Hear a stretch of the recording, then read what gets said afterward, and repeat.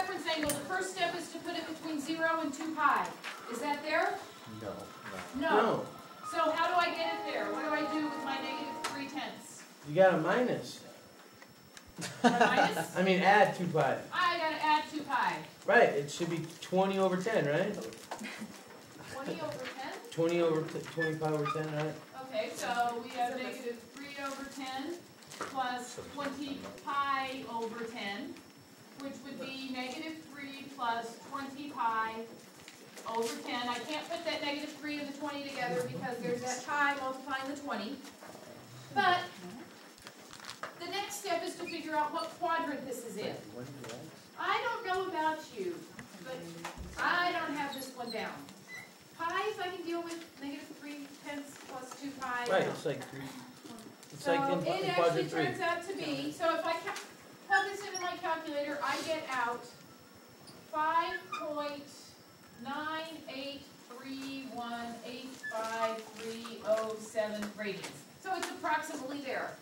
Where is this in terms of quadrants 1, 2, 3, and 4? Quadrant 4, because it's almost all the way around, right? It's almost all the way around. So this is in quadrant 4. In quadrant 4, what do I do to find the reference angle? 2 pi minus the angle. I do 2 pi minus the angle, so 2 pi minus -3 over 10 plus 2 pi.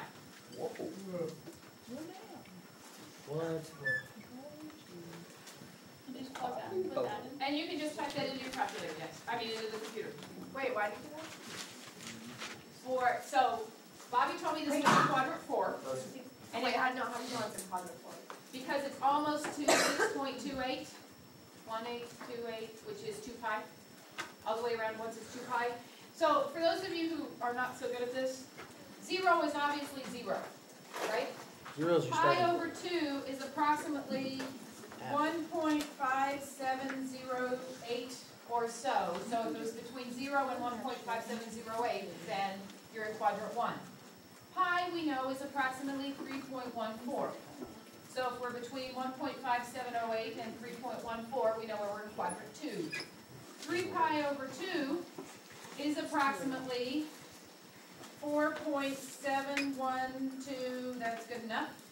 And 2 pi is approximately 6.28. So these are the approximations of the points where each of the quadrants changes. So we can see that we're between these two, that puts us in quadrant 4. So And so we use the rule for quadrant 4.